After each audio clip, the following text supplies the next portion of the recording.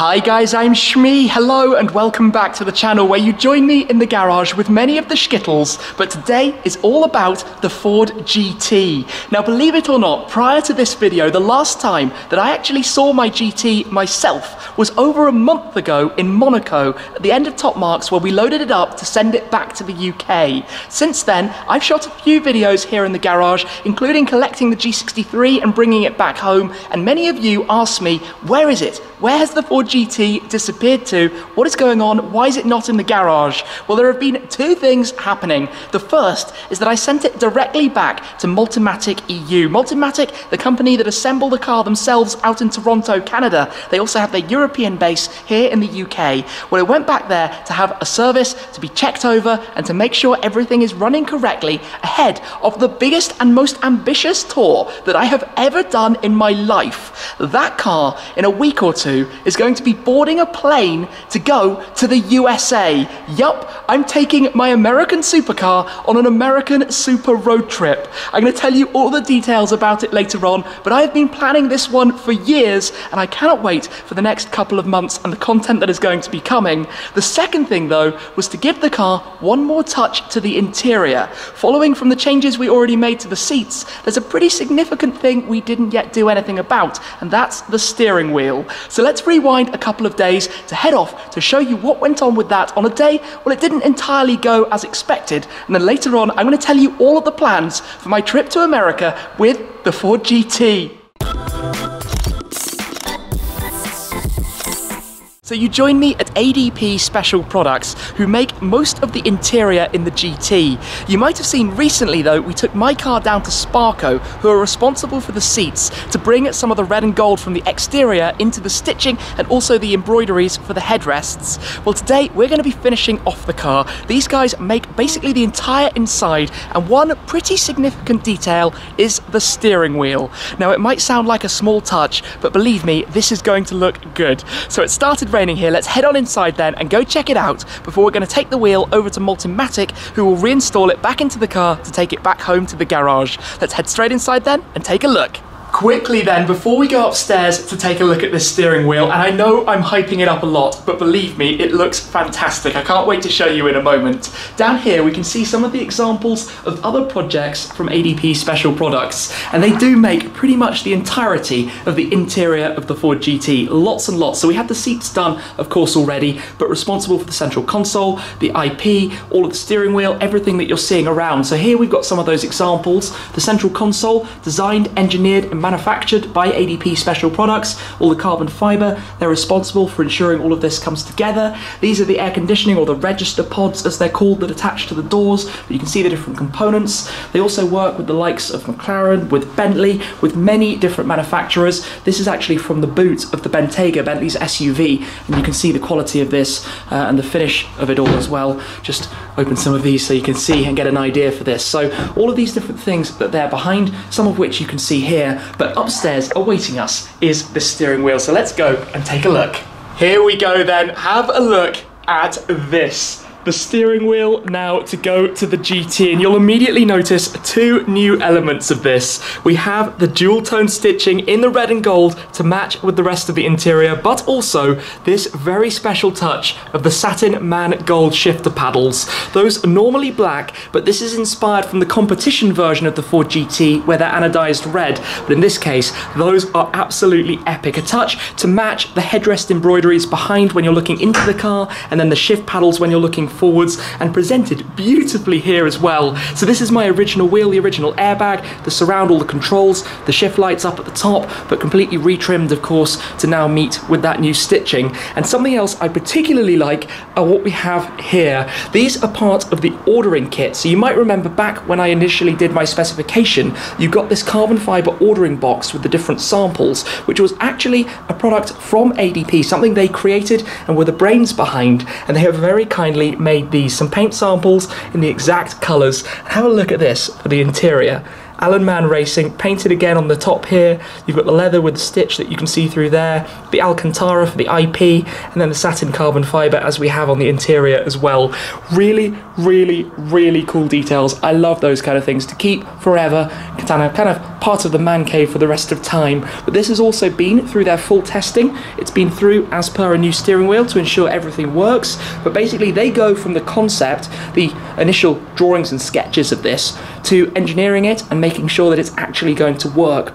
And of course the Ford GT steering wheel in particular has a lot of controls on it. The cruise control selections here, for example the wiper controls here, you've got some of the media controls over that side, the indicators of the buttons on here as well. And these shift paddles, they're unlike anything else because they have this slightly kind of cushioned damper feel to them, a bit like a kind of suspension almost in the way you feel when you're actually pulling them. It's quite hard to explain, but they look so cool in the Mann Gold. Really, really epic touch. Very, very happy with how that's turned out. But while we're here also, have a look at this. They work with Singer. This is the Singer DLS front fender, as you can see, for the headlights. And this piece weighs absolutely nothing. I mean, I can't really explain this, but I could pick it up with a finger. It's so unbelievably light. The DLS being the super lightweight car that they recently introduced. Absolutely amazing. They've been behind that as well in terms of making it more lightweight and many, many other projects. But this is truly epic and we're going to be taking that over to the GT. I've actually just had a quick tour around and what a fascinating venue. Maybe in the future I'll be able to show you more of the work, but the attention to detail and the quality of the products that go into the final result, the GT that I know and love, is unbelievable. What's going to happen now though, as you might have been able to work out, is that the Red RS is going to depart because I'm going to be jumping in with Turbo Tony, who is just here. Tony, have we managed to strap it in? Yeah. That's how we're transporting the steering wheel now safely in the box. We're going to take it over to Multimatic, then actually later on the GT is going to be in the back here, but we just need to be super safe and careful with that until it's back in the car. So yes, all going pretty well and I can't wait to see that fully installed. Hey, that sounds pretty good actually from the outside. Been a while, of course, since I heard it, but Schmark 150 is going to depart with the red Focus. We'll be seeing that again very soon, I think.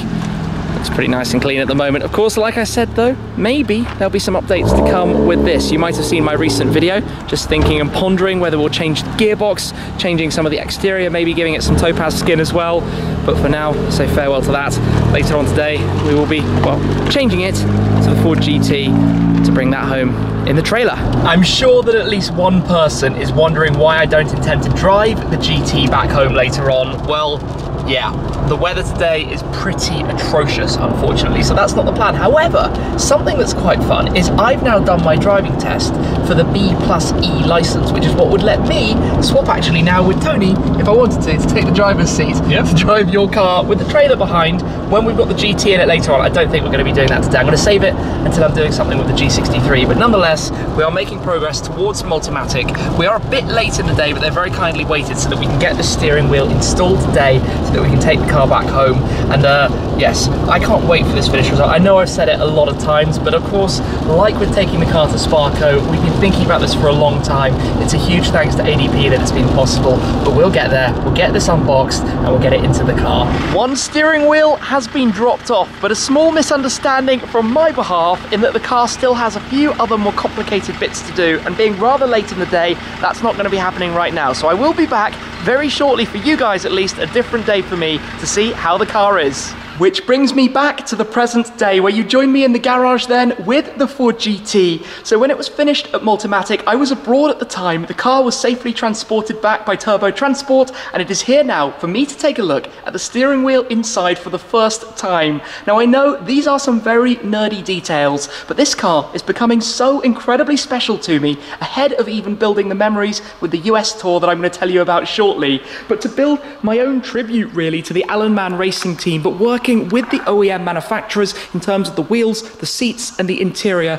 to create this one-off tribute. Remember, the colours are inspired by the 1960s GT40s raced under Alan Mann Racing. In fact, this man himself, by the way, Mr. Bruce McLaren, actually raced in an Alan Mann Racing GT40 as well. So just this thing, it's becoming a lifetime keeper. But let's come around then and have a look at this before I can run you through the details of where it's going to be going. So just unlock it, pop open the door. We've still currently got the steering wheel cover on. Let me remove this to take a look at this for the first time, and instantly the paddles look epic. Pull that away. This is just perfectly matched. We've used the exact same threads for the steering wheel stitching that we have on the seats, so the colours are a perfect match. If you look backwards, you've got those gold embroideries on the headrests. Those match as well with those shift paddles. And if I come around actually just to see this from the outside, let me just see what they look like when you look through the front window. Wow, that's really, really cool. Of course, the exact colour as the stripes that you see on the exterior. And if we go down here as well, you've got the headrest embroideries and the shift paddles, just small touches of colour, keeping it looking OEM, keeping it looking smart. That's very important to me. And now that's just one more thing that makes this car so incredibly special. But let me tell you about what's coming up with it.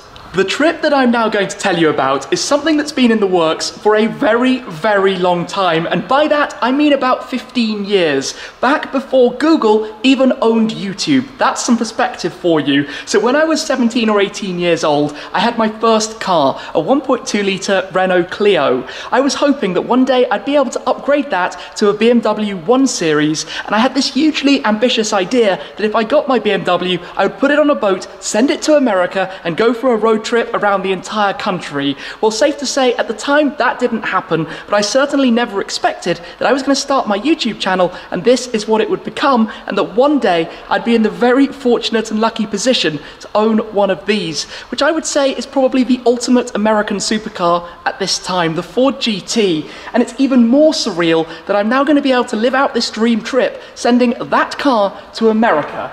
It seems totally absurd, but in about a week or two, just after the Goodwood Festival of Speed, I'm going to be strapping that down to a pallet to load it into a cargo 747 to fly to JFK. I'm then going to follow myself on a different plane, get off and go round towards the customs clearance warehouse, where I'm going to drive that car then into Manhattan.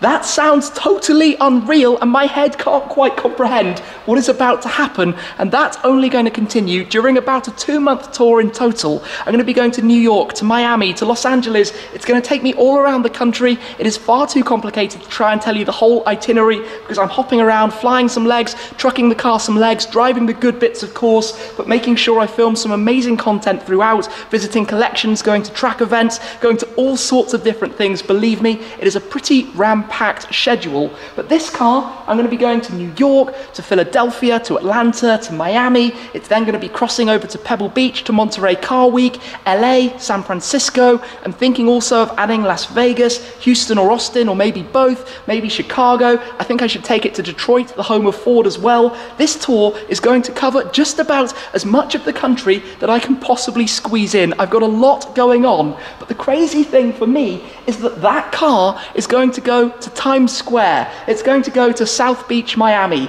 I'm going to drive it down Rodeo Drive in Beverly Hills. I'll take it across the Golden Gate Bridge in San Francisco. This is all only going to build on the amazing memories that I already have with it, and I think cement this as a permanent keeper. Now, back when I got it, a lot of people, I think, were wondering whether I was actually, I guess if this is the right phrase, worthy of the Ford GT allocation, but I always had these ideas that this is what I wanted to do. I've been loosely thinking about it, slowly building myself up to it. Of course, it's a huge commitment financially, but also in terms of planning to actually do this and fly the car. That is not a cheap thing to do whatsoever, and I am actually paying for it. I'm not being subsidized by an airline or anything, but this car, I dreamt I'd be able to do this. Now I'm going to do it. So we've built on it with some new upgrades from the OEM company's original parts for the car. Now the memories, I've already taken it to Sardinia, to the Nordschleife, around Silverstone, to plenty of other places, and now it's going to go to the USA. This seems completely crazy. It was built in Canada, it went across to the USA for validation before it was flown to Europe. Of course, all of that before I took delivery at Goodwood. Now it's going to fly back the other way. This tour is going to start. I'll have details of meetings, our meetups to come as well, the events that I'm going to be at. All of that will come as I tie things up in the next week or two. And then I'm going to be in New York with this. I'm actually going to be in New York with the car. I know people do this. Remember where my channel started almost a decade ago? I was filming cars that came over from Dubai, Abu Dhabi, Kuwait, Qatar, Saudi Arabia. I was filming these cars on the streets of London, running after them, cycling after them, never in my wildest dreams thinking that one day I might own some of these cars and be able to do a trip like this. My head, you can tell the excitement probably from my voice. I've barely been able to get around the reality of it, despite having been planning it for quite so long, but it is now happening. The Super USA Tour in the American supercar. yeah, what more can I say other than that there will be more details to follow of exactly what's going to be happening with this car, where it's going to be going, and the things I'm going to be getting up to with it when I'm there. But this is the thing that has kept me very distracted for the last couple of months, trying to tie up all the loose ends. Planning trips like this is no easy task, but this is going to be it. This is why it's disappeared recently. Preparing, getting it ready, getting everything set, which is now the case. It will go to Goodwood, I think, then it will go on a plane to the USA. What is this? What is going on? All I can say is a huge thank you to everyone who has supported this journey, because there have been a few things that I always kind of dreamt of doing. This is one of them, and this is only possible thanks to you guys who have supported everything that I've been doing along the way. So I'd also like to say thanks, of course, to ADP for the work on the steering wheel, finishing off the interior of the car. It is now ready and set to go. Bring it on. The epic adventure awaits. So that's it for today. Thank you very much for watching. As always, guys, I'm going to inform you a little bit more what's going on very soon. But for today, I'll wrap things up. Thank you very much, as always, for watching. I appreciate your support, and I'll see you again very soon. Cheers.